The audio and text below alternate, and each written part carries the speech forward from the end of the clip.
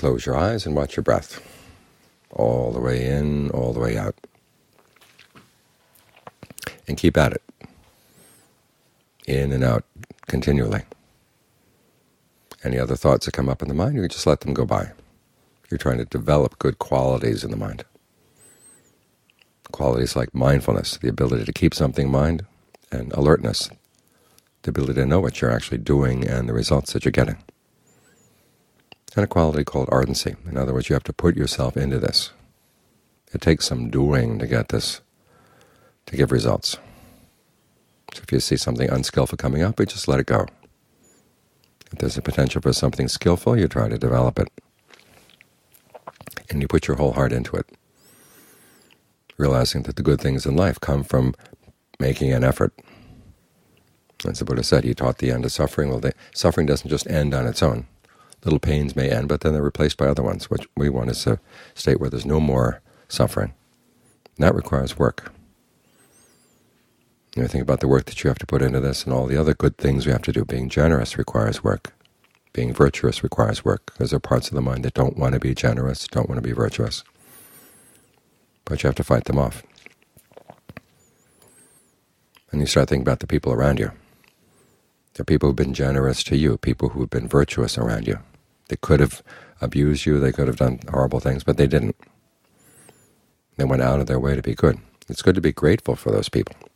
The Pali word for gratitude, katanyu, literally means knowing what was done, realizing that somebody had to go out of their way, get up at weird hours of the night, put up with a lot of hardships, or just go out of their way, not within the family, but other people like your teachers who went out of their way to teach you.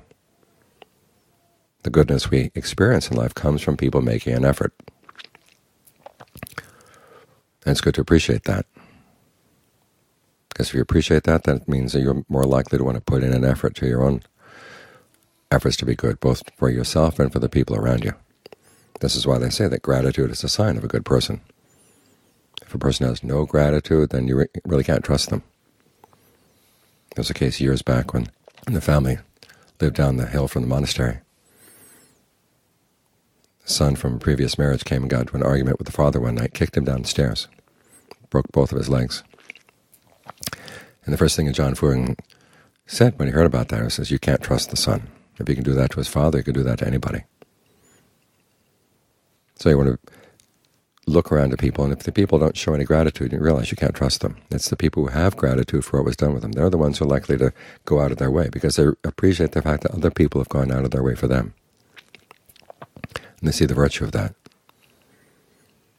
And all too often, and these are the people we tend to take for granted, the ones who go out of their way consistently. It just seems to be part of the landscape. But they had to make that choice. There was a horrible passage in a piece of positive psychology a while back saying, if you want people to appreciate you, don't be consistent in being good to them. Then the rare times when you are good to them, they're really appreciated. Well, that's a recipe for disaster. How can society live that way? You realize that the people who've really been helpful are the ones who've been consistently good to you, and that encourages you to be consistently good in response to them and also consistently good to people around you.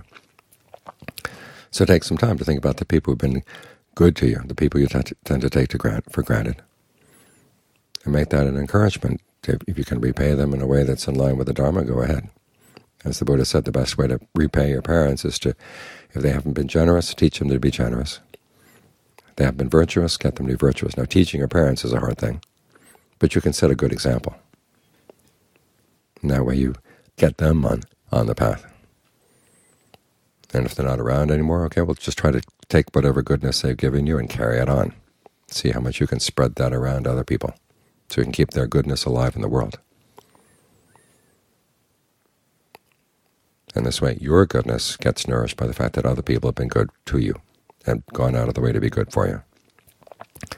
So you can go out of your way to be good for yourself and for the people around you.